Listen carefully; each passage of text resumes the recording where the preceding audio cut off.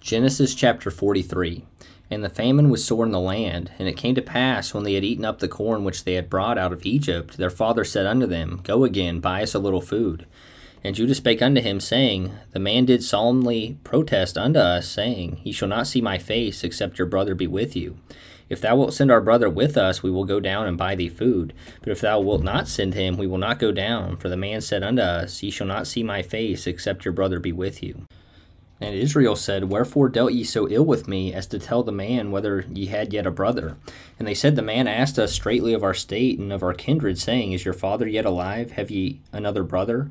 And we told him according to the tenor of these words. Could we certainly know that he would say, Bring your brother down? And Judah said unto Israel his father, Send the lad with me, and we will arise and go, that we may live and not die, both we and thou, and also our little ones. I will be surety for him. Of my hand shalt thou require him. If I bring him not unto thee, and set him before thee, then let me bear the blame forever. For except we had lingered, surely now we had returned the second time.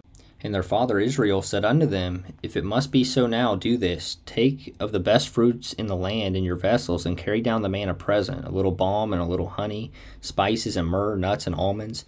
And take double money in your hand, and the money that was brought again in the mouth of your sacks, carry it again in your hand. Peradventure it was an oversight. Take also your brother, and arise, go again unto the man.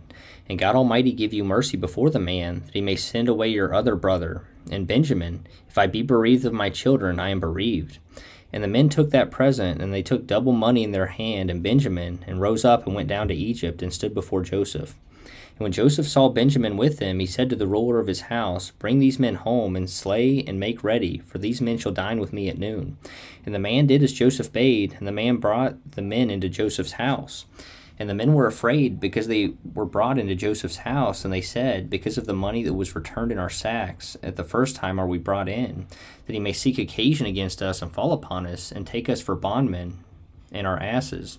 And they came near to the steward of Joseph's house, and they communed with him at the door of the house, and said, O sir, we came indeed down at the first time to buy food. And it came to pass, when we came to the inn, that we opened our sacks, and behold, every man's money was in the mouth of his sack, our money in full weight, and we have brought it again in our hand.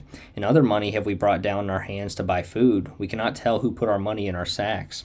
And he said, Peace be to you, fear not, your God and the God of your father hath given you treasure in your sacks. I had your money. And he brought Simeon out unto them. And the man brought the men into Joseph's house, and gave them water, and they washed their feet, and he gave their asses provender. And they made ready the present against Joseph came at noon, for they heard that they should eat bread there. And when Joseph came home, they brought him the present which was in their hand into the house, and bowed themselves to him to the earth. And he asked them of their welfare, and said, Is your father well, the old man of whom ye spake? Is he yet alive? And they answered, Thy servant our father is in good health, he is yet alive. And they bowed down their heads and made obeisance. And he lifted up his eyes, and saw his brother Benjamin, his mother's son, and said, Is this your younger brother of whom ye spake unto me? And he said, God be gracious unto thee, my son. And Joseph made haste, for his bowels did yearn upon his brother. And he sought where to weep, and he entered into his chamber, and wept there. And he washed his face, and went out, and refrained himself, and said, Set on bread. And they set on for him by himself, and for them by themselves, and for the Egyptians which did eat with him by themselves, because the Egyptians might not eat bread with the Hebrews, for that is an abomination unto the Egyptians. And they sat before him, the firstborn according to his birthright, and the youngest according to his youth. And the men marveled one at another. And he took and sent messes unto them from before him. But Benjamin's mess was 5 times so much as any of theirs, and they drank and were merry with him.